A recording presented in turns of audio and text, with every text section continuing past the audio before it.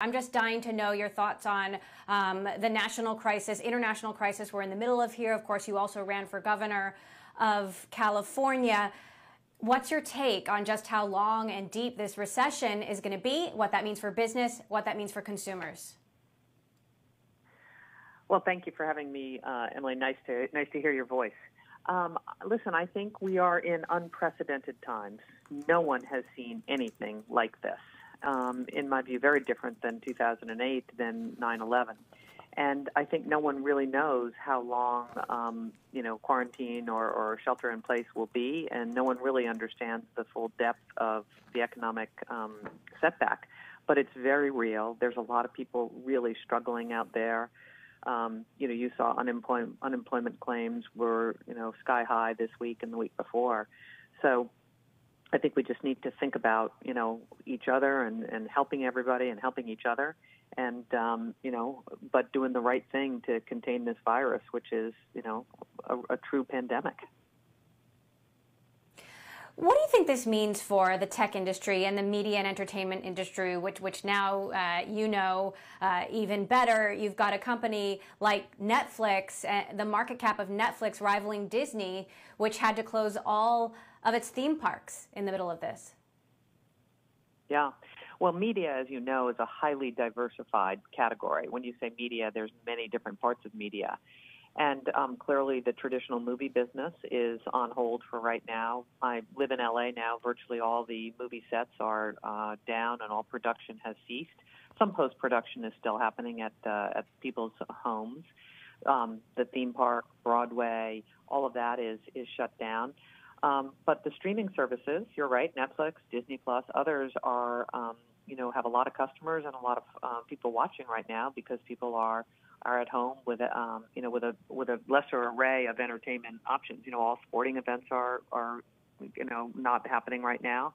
So there's parts of it, I think, of the entertainment business that if you will, benefit to some degree, and some that are unduly hurt.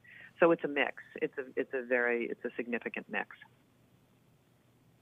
So what is the mix then, or where does Quibi fall in that mix? You're launching Monday. You've been working on this now for a couple of years. People are glued to their devices. We're devouring, it seems, more content than ever now that we're locked inside. But at the same time, you can't advertise in a big way during March Madness, for example. What does this mean for Quibi's launch? Yeah. Well, the first question we had to ask ourselves was, could we launch? Were we prepared to launch in a completely virtual environment? I mean, our entire employee base, like probably everyone else, is working from home. So the good news is, from a tech perspective, we absolutely can. We are a cloud-based service. Google Cloud is our major partner with some workloads on AWS. And we can launch virtually. Back in the day, you had to have a network operations center and a data center. We don't have that, and so we can launch. The second question is, do we have enough content? The good news is we had accelerated development of content because we wanted to have a lot banked, because we didn't know exactly what we would need over what course of events. So we have enough content to last us through most of the fall of next year, probably till Thanksgiving. And so we then said, okay, we can launch. Now, should we launch? And, here's how we thought about it, Emily. We're not healthcare professionals. We're not first responders. But we thought, what we do is inform, entertain, and inspire. And we thought that we could bring a little joy and light and levity to people's, challenges right now. So we decided to go. We've had to pivot a number of things. You mentioned March Madness. One of our big sections of our television buy was March Madness. The NCAA final game was supposed to be Monday, the day of our launch. We were big buyers of the NBA finals, which is now gone. So we had to pivot our media spend to more digital, some other linear TV, OTT. We had a big launch event that was supposed to be physical that now has to be virtual. We originally had a 2-week free trial. We've moved to a 90-day free trial if you sign up by the end of May. So in the last 2 weeks, we've had to do a lot of thinking and being flexible and agile. And I'm super proud of our workforce because they have rallied, and now you've got all of our partners. Meg, you've got 2 tiers of subscription. It's a paid subscription service. One of those is ad-free, but one of those carries advertising. And I'm curious what you think, whether consumers will sign on to this when they're right now financially stressed. We've got 10 million people who've lost their jobs in the last couple of weeks, and also predictions that the ad industry is going to plummet as well, that Facebook and Google will lose upwards of $40 billion in ad revenue this year. Yeah. Well, it's one of the reasons that we made the service free for 90 days. Give people a chance to, experience Quibi and enjoy Quibi for at least the next 90 days for free. And, we'll see where we are. It depends on, the depth of recession. I think there will, always be demand for entertainment. But we recognize that it's an entirely different change, different situation. But we still felt it was the right thing to do to launch. We are an ad-supported platform.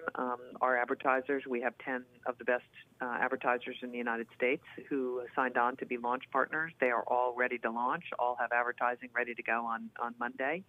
And that's all locked in for year one. We'll see about year two. We won't really start selling year two advertising till the fall. And who knows what the world will be like in the fall. And I think we have to cross that bridge when we come to it. Remember, we're relatively small. Our advertising revenue in year one, which we sold out entirely, was $150 million.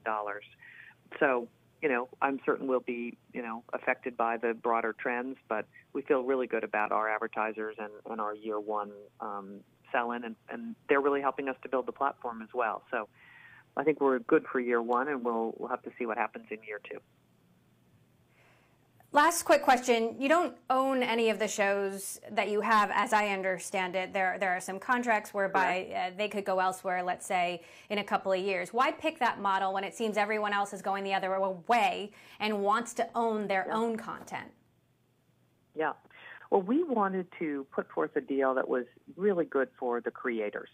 And so the financial deal is we pay the cost of production plus 20%. We license it to our platform for 7 years, and at the end of 7 years, the creators own their own IP. And for our movies in chapters, those longer form movies that are told in 10-minute chapters, after 2 years, they can reassemble that movie into an uninterrupted long form movie and sell it into another window. And it was very deliberate. We think there's two profit pools in the business. One is the creator profit pool, and one is the platform profit pool. And we said, you know what? We're a new company. We think it'd be fantastic for, the creators to own their own IP, because then they would bring their best projects to Quibi. So that's why we set out that way. And it's not unprecedented. You go back many years in Hollywood. You remember when the networks didn't own their own IP. They were prevented from doing so by regulation.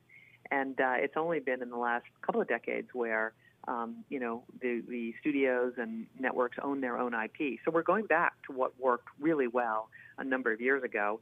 And I have to say, we could not be more pleased with how Hollywood has responded to Quibi, the caliber of stars, writers, producers, directors, talent who has signed on to do projects with us.